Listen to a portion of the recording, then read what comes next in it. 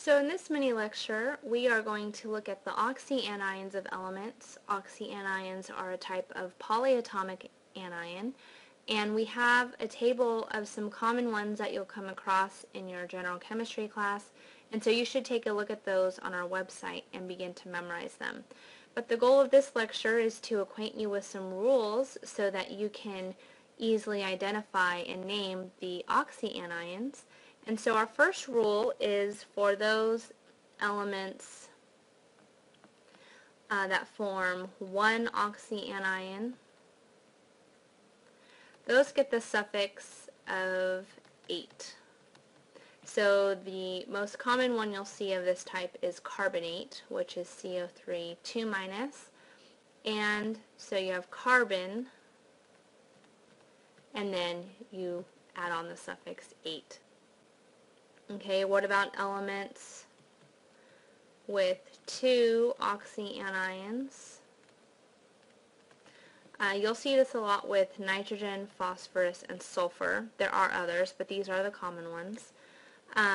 So if we looked at the nitrogen examples, that would be NO2- and NO3-. The one with the least number of oxygens has the suffix of "ite", so this would be nitrite. And 8 would be the other, so nitrate. Okay. There are also elements with more than 2 oxyanions, and you'll see this most commonly with the halogens, chlorine, bromine, and iodine.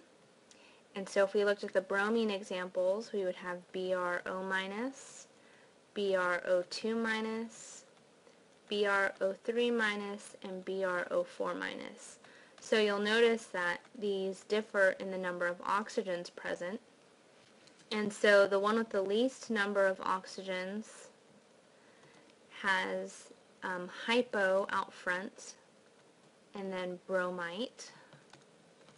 Okay, and so the next one would just be bromite.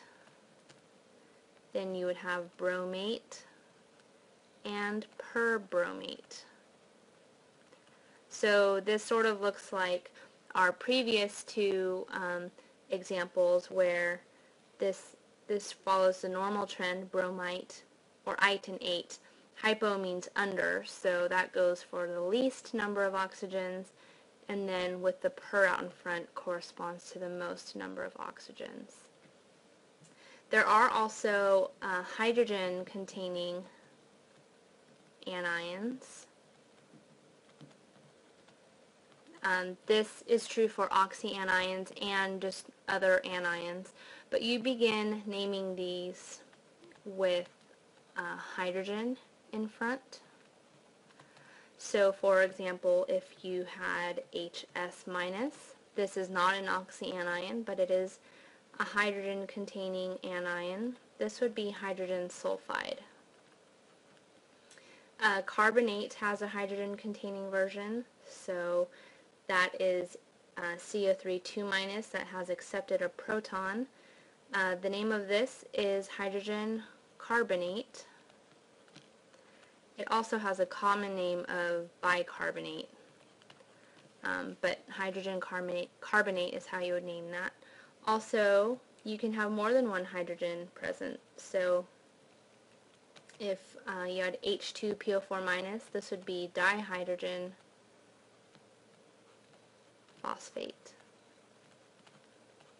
Okay, so that's a rule for hydrogen containing. We have a table here for some practice. Let's try to get through it. Permanganate is one you should just memorize, and that is MnO4-. IO-, that is hypoiodite.